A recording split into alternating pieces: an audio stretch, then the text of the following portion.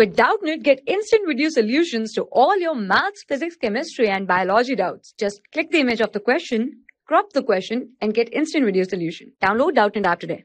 Hello everyone, let's start the question. The question says that a compound contains 40% carbon, 6.6% hydrogen, and 53.3% oxygen. Its vapor density is 30. Calculate its empirical and molecular formula. So first we need to calculate the empirical formula. An empirical formula is generally calculated using a table. So the table is, first of all we need to write all the elements which are given, that is carbon, hydrogen and oxygen. And then the percent composition, which is 40% for carbon, 6.6% for hydrogen, and 53.33% for oxygen. So the percent composition is equal to that of the mass that each element possesses in grams. So carbon possesses 40 gram, hydrogen possesses 6.6 gram, whereas oxygen possesses 53.33 gram in a compound. So after this, we need to know their molecular masses, which is for carbon it is 12, for hydrogen it is 1, and for oxygen it is 16. And then the number of moles, which is equals to mass upon molar mass, that is 40 upon 12, which will come out to be 3.3. For hydrogen it will be 6.6, and for oxygen it will be again 3.3. Now we need to know their simplest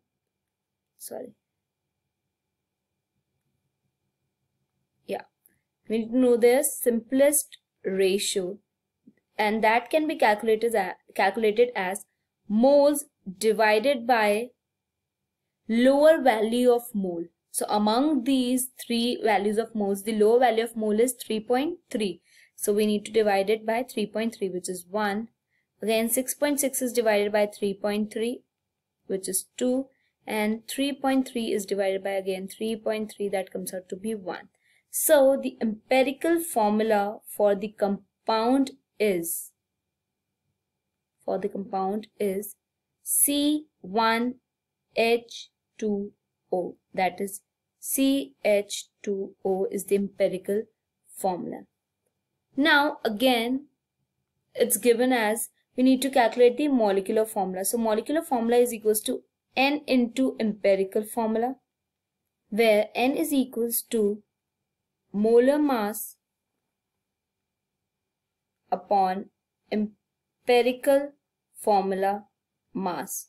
So in the question, neither we know the value of N and nor we know the molar mass of the compound. We just know the vapor density, which is equals to 30. So to calculate the molar mass, generally molar mass is equals to vapor density into 2, which is 30 into 2. Hence the molar mass of the compound is 60.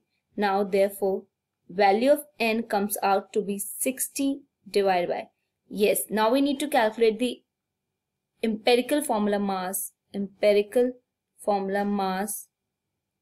for CH2O, that is carbon is 12 plus 2 into 1 plus 16, which is equals to 12 plus 2 plus 16, and thus this comes out to be 30.